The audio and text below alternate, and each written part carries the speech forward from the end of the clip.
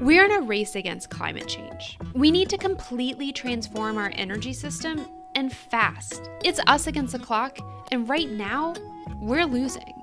To limit warming to a safe level, we'll have to bring US electricity sector emissions down to 0 by 2050. Meeting that goal requires all the low carbon tools we have. That includes renewables and efficiency, but also nuclear energy and carbon capture. When any of these technologies are cut from the mix, the goal becomes harder or impossible to reach. We can think of it like a relay race. We want to build a team with the fastest runners that can go the distance. And each runner has strengths that we'll need to finish the race in time. Let's start with nuclear, which gives our team a huge head start as our largest zero carbon energy source. If we protect our existing plants, we can focus our efforts on displacing carbon-heavy fossil fuels. If we take them out of the race, we fall behind.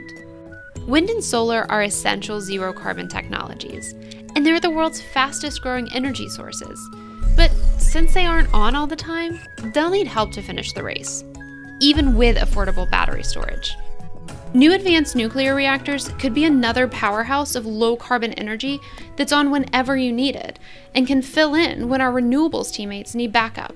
The biggest hurdle in this race will be cleaning up fossil plants. Coal's on the decline, but we're still building natural gas plants that could be around for decades. Carbon capture is the only way to cut emissions from these remaining plants and stay on pace to win the race. Once we win in the power sector, these runners will also be critical in winning even tougher races in transportation and industry.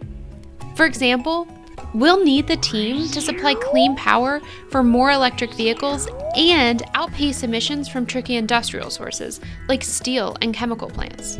We're in an energy race, and the stakes couldn't be higher.